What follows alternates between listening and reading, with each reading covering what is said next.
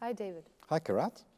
Tell me, how can experience or empirical data help in managing risks? These are both very helpful in different settings. We talked about risk being defined or understood as uncertainty that matters. So it has two dimensions. There's an uncertainty dimension and how much it matters. How much it matters is measured in terms of the effect on objectives if the risk occurs.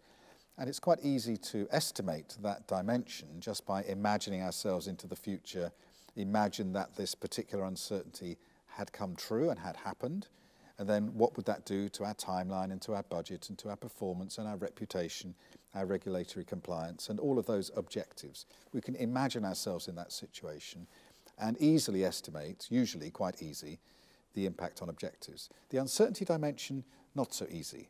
And we talked in an earlier question about two types of uncertain events. There are one-time events and there are repeated events.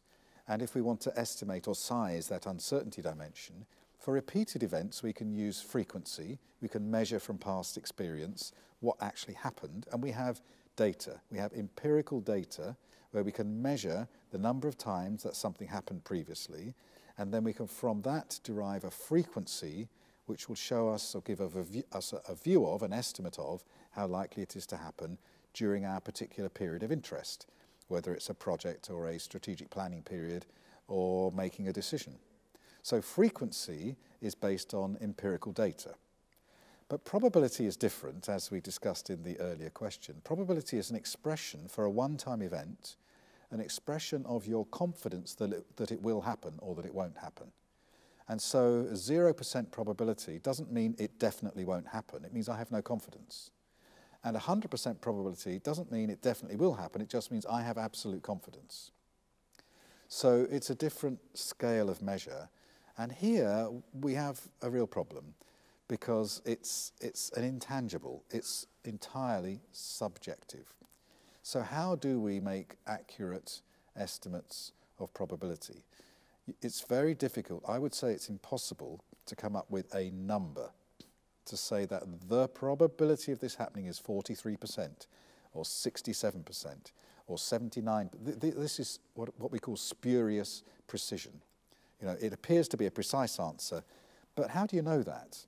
You know, we can never be that certain of our confidence. There's always a range, sort of around here.